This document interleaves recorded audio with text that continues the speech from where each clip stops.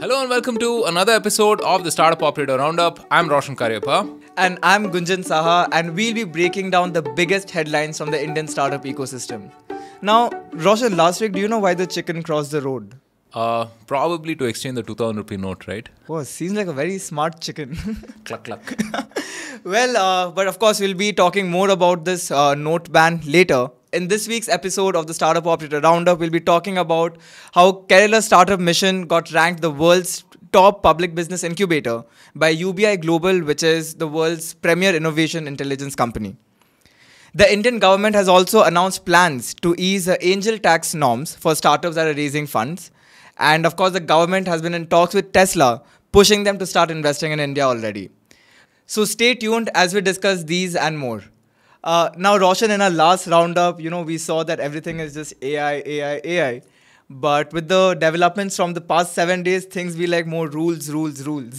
Yeah, I mean, you could say that. There were plenty of new rules that were introduced. A lot of hue and cry on Twitter, social media, elsewhere. I think the first most important thing was the introduction of a 20% tax collected at source for international payments, right, on credit cards and so on.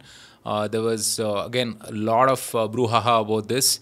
So let's say you're traveling abroad and you use your credit card for food or travel or whatever else. You could have to pay, 20% more on that. So if you spent about 5 lakhs or something like a lakh, maybe on a lakh you have to pay 20,000, and on 5 lakhs you have to pay a lakh more. That's some quick math. But there was a lot of outrage that this will adversely affect travel. It will adversely affect people who are going abroad to study and so on and so forth. And even on the startup front, right? I mean, if you are traveling on work and you end up using your credit card or your employer's credit card for a bunch of these expenses, maybe an Uber or whatever else, you might have to pay 20% more, right? Now, this tax collected at source is obviously redeemable up to a certain limit.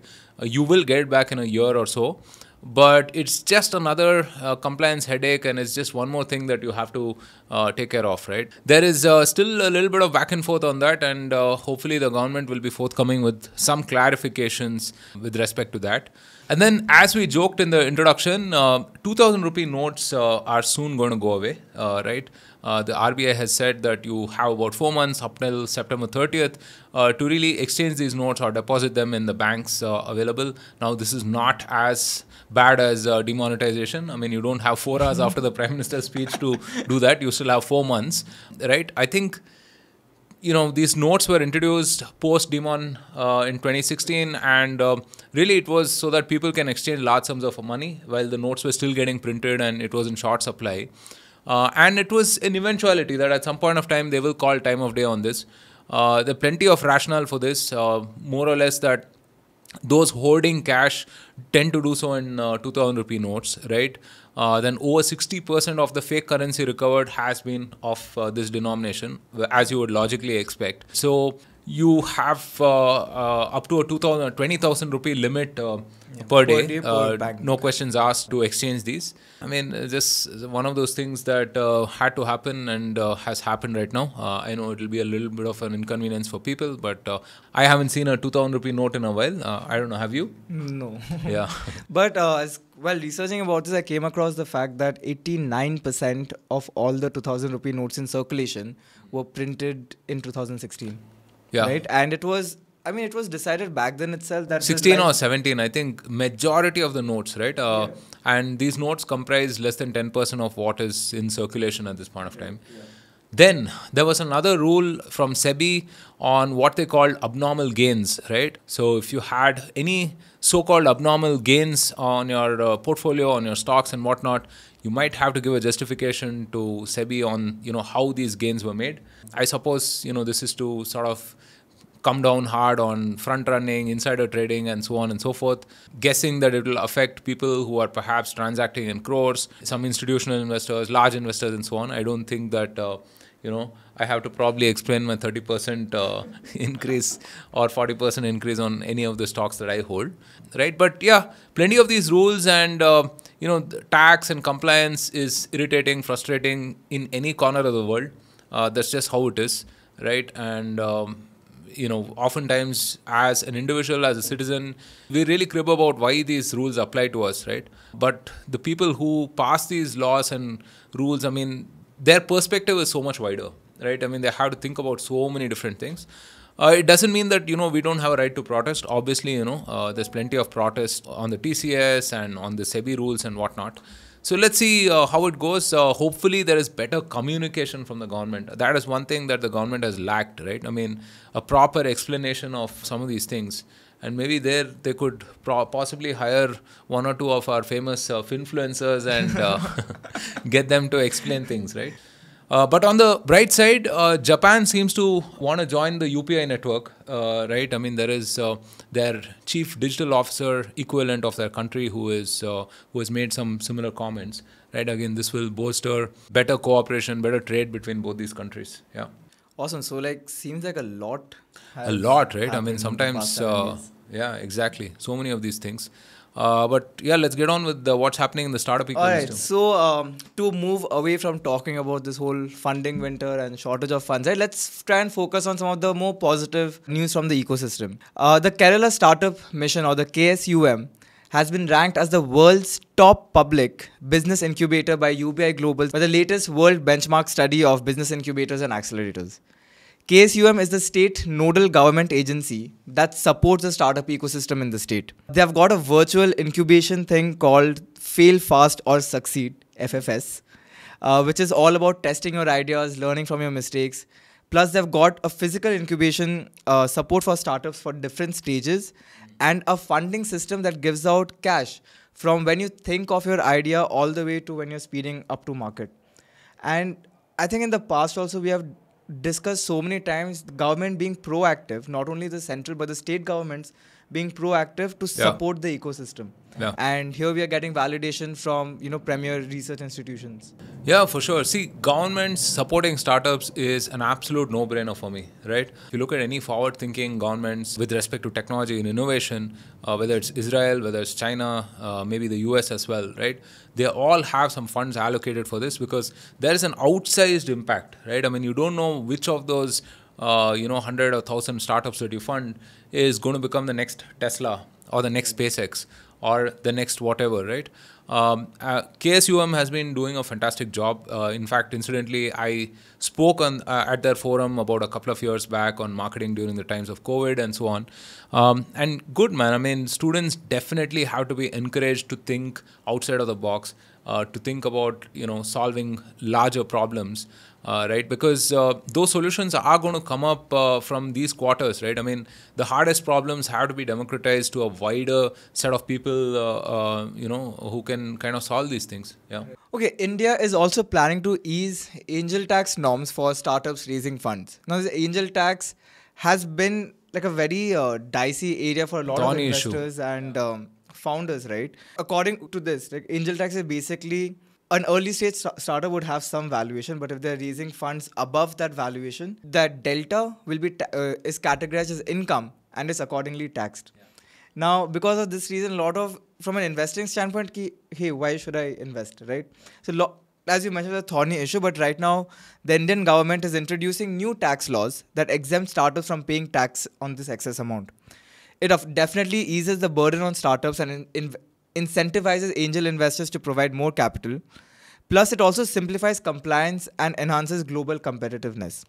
And I think it's a great step in the right direction for startups in India. No, this was a very thorny issue maybe a couple of years back, and since then the government has made a few changes to sort of mitigate some of the problems that were involved, right? I mean, the basic point about this whole angel tax is that investors end up paying on a notional value, right? Because, after your round or whatever, the next round that comes in, I mean, if your investment is suddenly valued at 4x or 5x or whatever else, you might end up paying tax on that, right? And oftentimes, investors may not exit until a round or two afterwards, right? I mean, and there's that whole uncertainty attached to that. But yeah, the government has rightly sort of set things right. So we've seen, particularly over the last couple of years, how startup investing has become sort of mainstream, right? There are platforms like AngelList, Indian Angel Network, Let's Venture, and so on and so forth, that allows retail investors to pool in their money and invest in new and interesting, innovative startups, right? So yeah, this just is a positive move to that end. Yeah. Alright, very soon we might start seeing Tesla cars on Indian roads, and Tesla did have plans to enter India, right? I think 2 years back, and all these memes are doing the round of self-driving cars, especially in Bangalore roads. But again, those plans were put on hold because of high import tariffs and lack of local production. But India is really trying to position itself as a great choice for Tesla when it comes to supply chain and sales on a global level. Tesla executives even had a meeting with some government officials who were encouraging them to invest in India.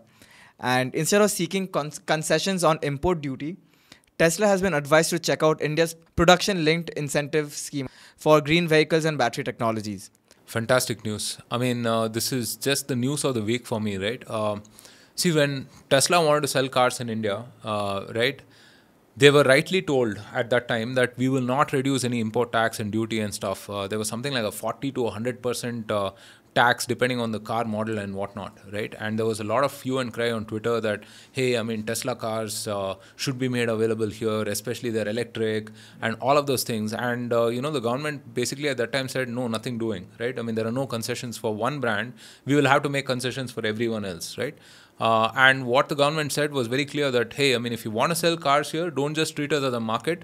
Why don't you come set up your manufacturing here, give us jobs, improve the know-how, build an ecosystem, and then you can sell those cars, right? And which is what has resulted in what you're seeing last week, right? I mean, Tesla at that time, maybe a couple of years back, things were a little icy. Elon himself had said that he was working out issues with the government and whatnot, right? And that he had complained about the import taxes and whatnot. But this is how you have to negotiate, We are a large market, but we don't want to give away our market for free, right? I mean, we don't want to do that as well. We need to extract something in return. And this is how you sort of negotiate on your own terms. And particularly post-COVID, right? Given that, a lot of these companies are diversifying, they're getting away from, their existing supply chains, away from China, right? It makes all the more sense that we play the leverage up. Tesla has one factory in Shanghai, which is producing, I think, 22,000 cars every week. It has recently, last year or something, they opened one factory in Berlin, which is supposed to produce about 5 lakh cars a year, right? So they are looking at other places. I mean, they're also looking at Mexico and so on. So India would be perfect for them. I mean, we've just seen Foxconn as well consider a plant here, right? I mean, outside of Bangalore. So yeah, I mean, this is a great example of how we should negotiate on our own terms. And if all goes well, I mean, we might see some Teslas on the road. Yeah. Alright, so moving on, let's talk about some notable fundraisers from last week. Sustainability platform Step Change has raised $4 million from BNext and Global Founders Capital, and we also published the episode this week. Do let us know how you like the episode in the comment section. Staffing startup InstaWork raised $60 million, and this is a company that uses AI to help people find jobs to fill in shifts. And there's a whole debate going on in the media that AI is gonna take away jobs, and here there's AI trying to help people find jobs. Yeah. I thought, I mean, we won't get through this episode, we will probably get through this episode without saying AI about a couple of dozen times, but as is the case. Right. Then there's also Bounce, which is set to close its latest Series E funding round of $20 million with participation from existing investor, which is Sequoia Capital India and others. Then Router, which is a gaming and esports content platform, has raised $16 million in a growth round, which was led by Lightbox. And Westbridge Capital Management has picked up a $236 million stake in Indian billionaire Jay Chaudhary's cloud security company, Zscaler. Awesome. This investment makes Zscaler the second largest listed SaaS company in Westbridge Investments portfolio. A lot of good growth size checks coming in, right? 230 million, 60 million, even 20 million and so on. The check sizes have they're starting to increase. Yeah, Ankit and Siddhant were on the podcast recently. I hope you liked the episode. Very smart folks, operating in this whole sustainability space. And I think the early companies being built out in this space are so important, right? Because they will teach us a lot about, what kind of business models work, what are the challenges, what are the nuances of operating in the space and so on. So I think this money is going to be very, very well utilized. And we've had Vivekanand of Bounce on the podcast earlier as well, solving a very, very relevant problem of last mile mobility. I mean, in cities like Bangalore, that can be a huge hassle, and they're solving it through EV bikes, right? So yeah, kudos to them. All around, I think very positive, very good stuff. So last week at the launch event of Amitabh Kant's book titled Made in India, Chairman of Tata, Mr. N Chandrasekaran, lays out how India is best positioned globally to benefit from the three mega trends of digitalization, energy transition, and supply chain security. And here is a quick snippet of the video which Rajiv Mantri tweeted. First, there is no country in the world which has demonstrated a large-scale digital intervention and digital platform for public services delivery, which is transformative at scale. Most other people, whatever be the country you take, their energy transition to renewable or new energy, what have you, has to be substitution. Shutting down what is working and then. But whereas in India, the needs of growth that we have between now and 2047 or 2050 is at least 3 times more than what we have. And all of this will be new energy. And we will do renewables, we will do wind, we will do solar, we will do SMR, we will do 10 other technologies. And that is a unique opportunity because with growth you can fix anything. Priority should be growth, growth, growth. And when you do something for growth, you are not so much under stress like when you do it for substitution. I never use any other example of saying that we are replacing somebody. We are not replacing anyone. We have an opportunity to create a global alternative supply chain base, which I call it as India Plus, because India can't do it alone. But just the sheer size, scale, and everything else that we have positions India to be the lead in this alternative supply chain. Somebody else cannot take the lead. It has to be India, and India is taking that lead, and the supply chain will get built. Yeah, I thought it was very, very well summarized, talking about India's strengths and how we are uniquely positioned, right? Yeah, Mr. N Chandrasekaran is a stalwart, and the vantage point that he has, right, running those large behemoth businesses.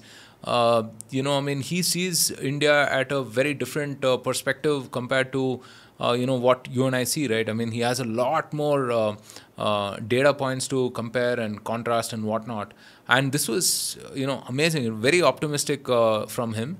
And yeah, I mean, we keep talking about Long India on this series. That's my friend Harsh Madhusudan's framing.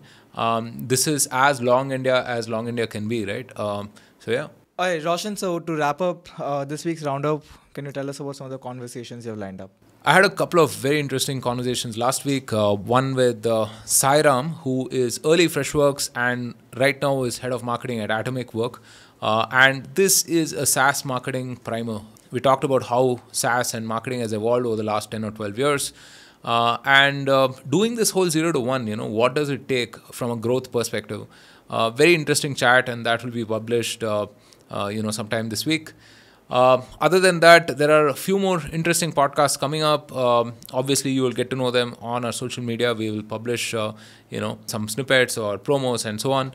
Do keep your eye out for all of this stuff. And if you like the content we produce, don't forget to follow, subscribe, rate, review, all of the good stuff. We are at about 144 something ratings on Spotify. We'd love to get to a 200 maybe in a month. Please make that happen. All right, folks, and also if you would like Startup Operator updates delivered straight into your WhatsApp inbox, you'll also find a WhatsApp link. You can click on that to subscribe. And yeah, please let us know how we are doing, what are the things we can improve through the comment section below. And yes, of course, share this episode with your friends and people who think will like our content. Until then, we'll be on the lookout for more exciting news from India's startup ecosystem and break that down for you in the next roundup.